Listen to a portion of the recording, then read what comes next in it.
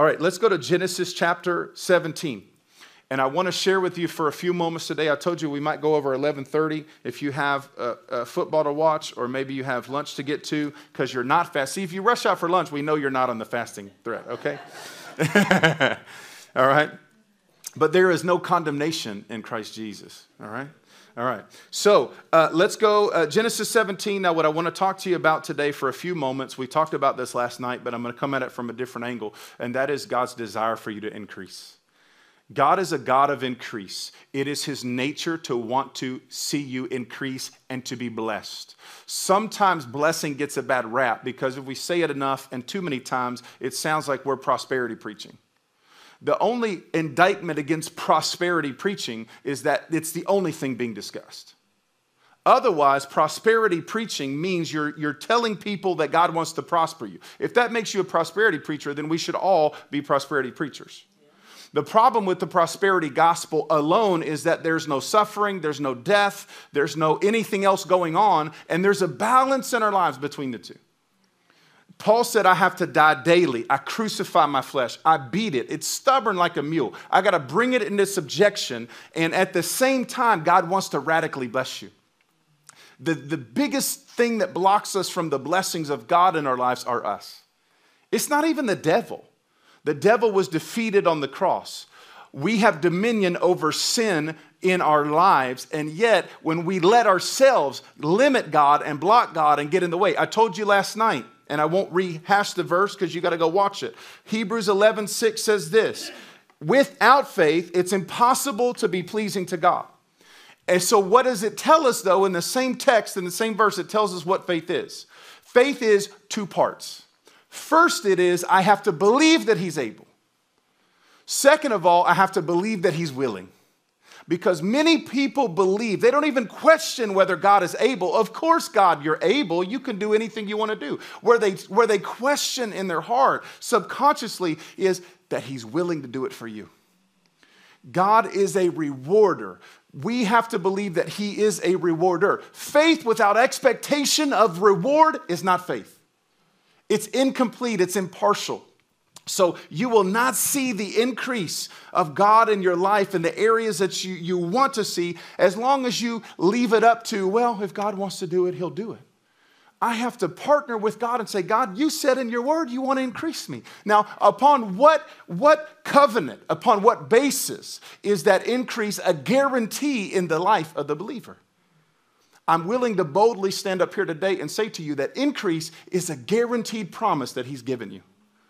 Now, whether you claim it today, you have access to this covenant through Christ Jesus, but we appropriate the covenant through faith, right? So let's look. 17 in Genesis. When Abram was 99 years old, the Lord appeared to him and said, I am God Almighty. Walk before me, I'm reading in the Amplified, and be blameless and complete. Okay? I will establish my covenant between me and you, and I will multiply you exceedingly. How many of you would love to multiply exceedingly this year? How many of you would love to multiply exceedingly in the health of your body this year? How many of you would love to multiply exceedingly in your finances this year? How many of you would love to multiply exceedingly in the number of souls you see brought into the kingdom through your lives this year? How many of you would like to multiply exceedingly in the number of people you see healed under your ministry this year? Wait, Pastor, under my ministry, I don't have a ministry. Yes, you do. If you name the name of Jesus Christ, you have a ministry. It's called being a disciple and making disciples. He said, go heal the sick, cast out devils, right? Speak in new tongues. These are things that we do. These are signs. These signs follow them that believe. Do you know, though, there's many places where there are unbelieving believers. Oh, Lord, I believe. But if none of the signs that Jesus said would follow our lives, what it means is we're really not in alignment with what we claim we believe. Because we believe he's able to heal. But that whether he will or whether he won't, I'm not so sure about. And yet God established that willingness in his word. So here we see he promises to do what? Now, who established the covenant? In verse 2, I, meaning God Almighty, will establish my covenant between me and you. So this is God. Now remember, in Genesis 15, to contextualize this, God has a conversation with Abram. And that conversation goes something like this. Don't be afraid, Abram. I'm your shield. Your reward shall be very great. Your what? Your reward shall be very great. Your reward. Abram says, Lord God, what reward will you give me? So right there, I want to break that mindset that we have that to expect God to reward us is selfish. There's something wrong with us. We're doing it. What's your motive? If you're looking to get something from God, that's the wrong motive. No, that's a lie from the pit of hell. I fully expect and believe and am anticipating with hope and excitement the reward that God wants to place into my life. Where I'm not looking for reward is from men. If I fast, if I give, if I pray to be seen or rewarded or praised by men, then I have my reward already. And the reward is whatever they said. Great job. That's it? That's all I get? If my motive was to be seen, that's all I get. I hope that was worth it. What Jesus said is when you do these things and you do them in such a way that your motive is to be pleasing to God and you look to Him to your reward, then your reward comes from Him. And here's how good God is about rewarding. Not only will He reward you, but He will reward what you did in secret in front of nobody. He's going to reward you in front of everybody. He will give you out in the open the reward. See, He doesn't say, I'm going to reward you privately and quietly. He says, not only will I reward you, but I'm going to reward you so everybody can see the reward, the favor, the blessing on your life. So Abraham has a conversation with God and says, God, what are you going to give me? How are you going to reward me? Now, he was dealing specifically with the covenant promise of a son. He was believing for that. And of course, he thought Ishmael was it. And God said, no, that's not it. Isaac is what I have for you. Okay. Now, go to verse 6. Okay, in 17, Genesis 17:6. And I will make you exceedingly fruitful. Wow. Who is the one that makes us exceedingly fruitful? God. We studied last night in Corinthians. Okay, Paul says one man sows, one waters, but it is God that brings the increase. I am responsible for sowing and watering. God is responsible for the increase. All you have to do is trust Him to sow and to water and to be faithful. If you're generous in sowing and watering, then you will reap generously. If you're sparing, you'll reap sparingly. Okay? We should not put more faith in natural laws of putting a seed in the ground. How many of you have ever sowed seed of some kind? Right? Maybe in your yard, maybe plants, whatever. Okay? Were you fearful that you were going to waste the seed and lose the value of that seed? What was the real value of that seed? Meaning, how much did the seed really cost you in your life in comparison to the thing that was going to grow from the seed you planted? And so we don't go planting in our natural gardens. You're not worried about letting go of seed. Because seed to you is a small thing. It's a minor thing. Yet when it comes to our seed in our lives, it becomes a big thing. And all of a sudden we're scared to let it go because what if it doesn't produce? See, that's the place of unbelief. That's not faith. Faith is I expect God to reward my prayer, my fasting, my sowing, my serving. I believe this year God wants to make you exceedingly fruitful. Now let's keep going. Let's look at Genesis 22:15.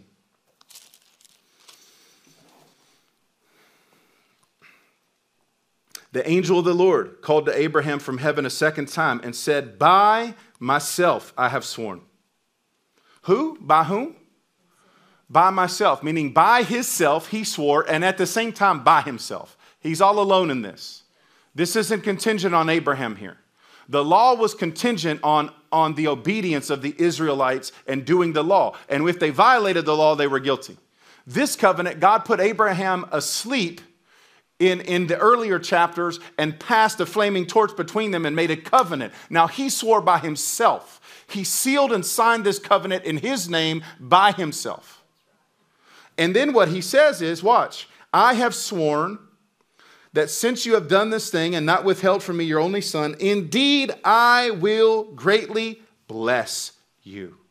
And I will greatly multiply your descendants, and your seed shall possess the gate of their enemies. Through your seed, all the nations of the earth will be blessed. Now, I want you to see something here. Two things are under the covenant for us of Abraham and Christ. The first thing is our blessing. The second thing is we become a blessing. Your seed not only will be blessed and multiply and increase exceedingly, but your seed will be a blessing. And because of your seed, all the nations of the earth will be blessed. Do you know you carry the ability to bless the nations? To be a blessing to God, to be a blessing to people's life? You ought to be overflowing with the reality of what's already yours. Now, I'm not talking about something you got to go earn in 2023. I'm teaching you theologically something you already have and you have access to every day when you walk in it by faith. Let's go see what we're talking about now. Where does it tell us? So, yeah, that's great. That's awesome. That was to Abraham and his descendants and his seed. But I'm a Gentile. I live in Texas and in Farmersville, of all places. Can anything good come out of Farmersville, Lord? Right? Do you even know where Farmersville is, Jesus? Okay? Right? So let's go see what the Lord says about that. Galatians 13. I think Farmersville he mentions in Galatians. Okay? No, I'm kidding. Okay? So let's take a look at Galatians 13 now. Now, you better hang on to this. You better grab a hold of this today. Okay? 13. 3:13 and 14. Okay? Christ purchased our freedom. Yeah, Galatians 13. That's where Farmersville is mentioned. Okay? Galatians 3:13 and 14. Christ purchased our freedom and redeemed us from the curse of the law. So he purchased our freedom. He redeemed me from the curse of the law and its condemnation because he became the curse for me. This was the finished work. This is the purpose of Christ being manifested on the earth. 1 John 3:8 tells us the reason Christ came was to destroy, to loosen, to dissolve the works of the devil. One of those works was condemning me against the law. The law does not stand to justify me. The law is condemnation to me because the law is holy and righteous and just. Is there any sin in it? Absolutely not. But does it have any mercy? The law is not mercy. The law brings condemnation. The Bible says in 1 John that the law came through Moses, but grace and truth came through Jesus Christ. So here we see Christ became a curse for me. He hung on a tree for what? To loosen and to dissolve and to break the power of the curse over my life. There is no curse now operating on my life, but only blessing. Now what? In order that what though? What was the purpose? What was the end result of Christ going to the cross? Here's what it says, verse 14. In order that in Christ, the blessing of Abraham might come upon the Gentiles. So there it is. Now I can connect my heritage. I am now the seed of Abraham in Christ Jesus. And now the blessing that was on the man 4,000 plus years ago, do you think Abraham earned it? How does the Bible tell us over and over again in Romans and Hebrews that Abraham received? It was accredited to him as righteousness through faith. Through believing what God said. Even when God said, take now thy only son, the Bible tells us in the New Testament in Hebrews, we understand the thought process that Abraham was going under at the time. And that was, all we hear is the story in Genesis. In Hebrews, it tells us, Abraham considered Isaac as good as dead. And for 3 days, he was in that state. And yet, Abraham believed that God could raise him from the dead. Because this was the covenant son. Now, God had said through your seed, through Isaac, and then others, through your seed, I'm going to bless the nations. And I'm going to multiply exceedingly. And yet here he gave him the promise. And it said, put it on the altar. Right? Abraham believed God. It was accredited to him. So how do we receive today? You have received, if you're a Christian, you have received salvation. But many Christians stop there. And they never walk in the fullness of the blessing that God has for their life because they forget that they are under the covenant of the eternal promise of God. Let's take a look at Hebrews 13. Or excuse me, Hebrews 6. That's what fasting will do for you, okay? All right. Hebrews 13. I'm giving you every verse as a chapter today. All right. For when God made the promise to Abraham, he swore an oath by himself since he had no one greater to swear by, saying, I will surely bless you, and I will surely multiply you. So the same covenant now he gave Abraham, we just saw that as yours in Christ, okay? And so, having patiently waited, he realized the promise. Now that was the promise of Isaac. Indeed, men swear by one greater than themselves, and with them the oath serves as a confirmation and is the end of the dispute. So when a man gives an oath to another man, we don't value that as much in our culture today, but I'll tell you today, oaths still matter in the spiritual realm. And very much in ancient culture, oaths were your seal and your promise. It was done. It was locked. Okay? Now, in the same way, God, in his desire, this is verse 17, Hebrews 6:17, in his desire to show to the heirs of the promise, notice that's plural, that's you. You're the heirs of the promise, the unchangeable nature of his purpose, intervened and guaranteed it with an oath. So we don't have a man's oath on this covenant. I have the oath of Yahweh, the oath of the Almighty God, the master of the universe. Okay? So that by two unchangeable things, that is his promise and his oath, in which it was impossible for God to lie. Remember, the Bible tells us nothing is impossible with God, and yet it is not possible for him to lie. He cannot prove false. Do you know why God can't prove false? Because even if a thing was not, when he speaks it, it becomes. That's true. There was no light, and God said, let there be light. See, if I said, let there be light, I'd be a liar, because there's no light. When God speaks a thing, it becomes a thing. God cannot lie. Every word out of his mouth is truth, and it's life, and it's living, and it's powerful. And it's cutting through the bone and the marrow and the sinew and the tissue in our lives. It's cutting through soul and spirit, dividing between them, sifting the motives of our heart. His word, when he speaks a word, now he spoke this word over you. And that word is that I have made a covenant with you. I have given you my oath and my promise, and I cannot lie. I cannot violate my word. He even says in the Psalms that he's exalted his word even above his name. That's how important it is that you believe God. When we have unbelief, it's sin. Romans 14:23 says, anything that doesn't proceed forth from faith is sin. Because if I don't take God at his word, imagine the egregious nature of the sin. See, we don't even realize unbelief and doubt are so egregious. But in essence, what we're saying is, God, I don't take you at your word. Right? This hope, verse 19, is the anchor of the soul. This hope. So what hope? The hope of the eternal covenant promises of God. Do you know he told Abraham that this covenant I've established as a statute forever and ever and ever? Do you know that the Bible teaches us in Hebrews? Go read Romans. Do you know what it says? It tells us that we have a new and better and greater covenant and dispensation now in Christ Jesus. It says if the one that was delivered to us in the old came with great glory, how much greater the one that was delivered through the Son of grace and mercy and truth. So we have this covenant, which means what I'm saying to you today is you have a covenant promise that everything you put your hands to will prosper. Everything that you do will increase. Why is it that Jews just seem to increase and just seem to prosper in just about everything they do? Do you know Jews, many Jews, okay, aren't Messianic Jews. They don't believe in Jesus Christ. If they're in Judaism, they're lost. Paul deals with that and addresses that in Romans. And yet they are the covenant people of God. God brought through Israel all the fathers, the blessing, the law, the prophets, and even his son.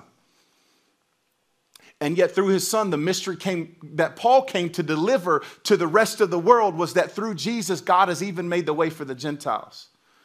And God says, don't come into it now with arrogance and attitude. Come into it with fear and trembling, because if God grafted out the natural plant, how much more the wild one? Okay, so we live in a place where we recognize the grace and the value of God. We don't discount Israel. Israel is the covenant people of God. And yet Jesus tells us just because you were a seed by the natural doesn't mean you're a seed in the spiritual. Paul said, I'm a spiritual Israelite indeed if I have faith in this covenant through Yeshua's blood. And that means now that everything, see, Jews, why do Jews prosper? Because God declared something over them. And they grow up believing it, teaching it, talking about it, practicing it, living it, expecting it in everything they do. They don't even know Jesus. And yet they prosper. Why? Because the God of Abraham, the God of Isaac, the God of Jacob said, I'm going to prosper you.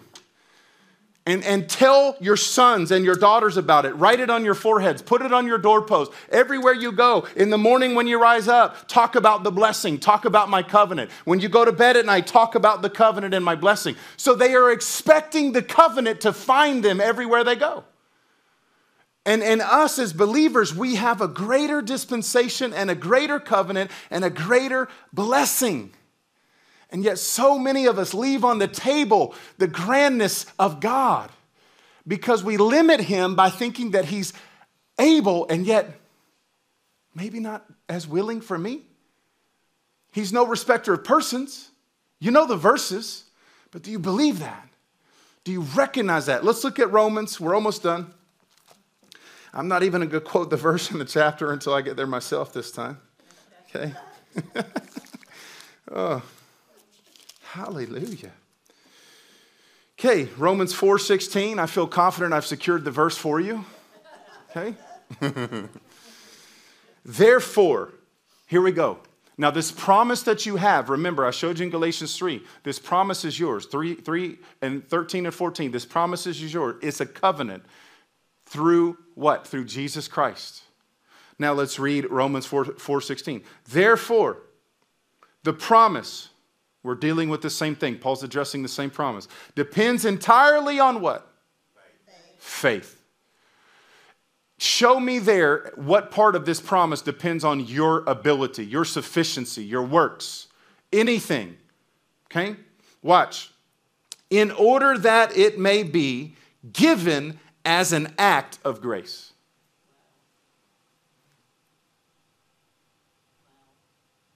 Now, let me say this to you. God gave me this revelation years ago. I've shared it with people. It's in his word. It's not new. We got to return to the ancient paths. We shouldn't try to be creative and come up with some fresh message that doesn't exist somewhere, but we're going to the word. We're finding the word. We're extrapolating the word. What does it say? It says the promise depends entirely on faith.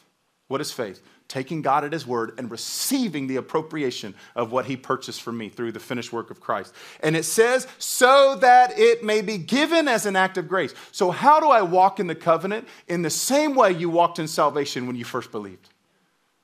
See, we start out in grace. We start out by just simply believing. Did your life change overnight when you accepted Jesus Christ? Did everything transform and you saw the world change on its axis for you when you got saved? Or did you believe in your heart and confess Jesus with your mouth and you were saved? The evidence of your salvation follows the belief in your salvation. In the same way, the covenant promises of God are mine, and I appropriate them and I grab them and I receive them and I thank God for them by faith. And as soon as I begin to recognize that by faith I live under this covenant, then all of a sudden the evidence of me living under the covenant begins to follow my belief. I will not see what I'm not expecting in my life. God is going to give you, I said this last night, God's going to give you bread for eating. Don't worry. His seed will not be out begging for bread or the righteous forsaken. What I'm talking to you about is the overflow. What I'm talking about is that abundant life that Jesus said, I came to give you life, and that what? Abundantly. Paul said, above all that you can ask or think, right? This is the kind of life. Now, it is appropriated by grace, guaranteed, watch this, so that the promise will be what? Guaranteed. Guaranteed. That means it can't fail. Have you ever had a money-back guarantee or a warranty of some kind that you felt confident? You're like, okay, I got 90 days to return this thing. I got a money-back guarantee if I don't like it. How many people ever returned that item, by the way, on a money-back guarantee? I don't know. I don't know that I ever have, okay? Even if it was terrible. Okay, having said that, we get guarantees from people, knowing people let us down, knowing people lie to us, having experiences that contradict guarantees, and yet we take people at their guarantee. How much more can we take the God of heaven and earth at his guarantee? Do you know that not only does he give you the promise, but here's what he does. He goes a step further because he knows it's not just enough for you that he tells you, but here's what he did. He gave you a sign of the guarantee. Do you know what that sign is? It's the person of the Holy Spirit. The Bible says he is the guarantee on your inheritance. He is the seal on your inheritance. So God says, I'm giving you my one and only son whom I love, to be the propitiation, the perfect sacrifice for your sins, to destroy and loosen and dissolve the works of the devil in your life. And then the Lord came and he said, oh, by the way, I'm leaving. I'm bouncing. I'm getting out of here. And they were like, wait, what do you mean you're leaving? And he said, no, this is a good thing for you. I'm sure at the moment it didn't feel great. Yet he said it's good. Why? Because when I leave, I'm going to give you the comforter, the one who's been with me my entire ministry. And when I do, God is going to seal you with him as a signet ring of a king, signing a letter and promising his guarantee. He's putting a down payment on your eternal inheritance and guaranteeing you the promise that he cannot lie and he will not violate his promise. And now you are a covenant son and a covenant daughter. And what I want to challenge you this year in 2023, every week, every day, every month this year, begin to say to God, God, I'm looking for your favor in what I do. I'm expecting your blessing in what I do, not because of my merit, but because of Christ. You have to begin, and I'm closing with this. You must begin, Romans 4:16. You got to begin to expect to see in your life what Jesus purchased on his merit, not on your merit. As long as you're doing it according to your resume and your merit and your ability and your hard work and you're striving, we're always striving, we're striving. Do you know striving was part of the curse?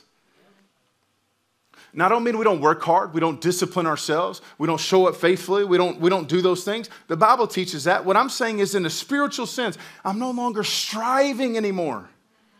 Striving is part of the curse. There is no sweat in the presence of God.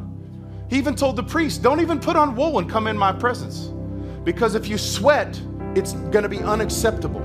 I'm not receiving your sweat. There will be no sweat of your brow that gets you where you want to go. Because I am the Lord God, and no flesh will glory in my presence. God will never, ever, ever let his glory ever be challenged by flesh. And if you get it, you earn it all yourself, guess what? It's going to be small at the end of it all compared to what God has for you and what he wants to give you. So begin this year in your life to say, okay, God, I'm believing you based on the merit of Jesus to reward me. Based on his goodness, his merit, his perfectness, not my perfectness, his perfectness. I'm trusting you to reward me in every area of my life. I'm going to honor your word. I'm going to obey your word. But God, I thank you that I live in this covenant ratified through the blood. And now everything that God promised Jesus is ours. Let me give an example. God, he says in Ephesians, we have all spiritual blessings in Christ. Ephesians chapter 1. He goes on to say that we are seated in heavenly places with Christ. Do you know right now you're seated in heavenly places? So why are you being so earthly minded in the way you go about your faith and your expectation of God's reward? Why are we being so small?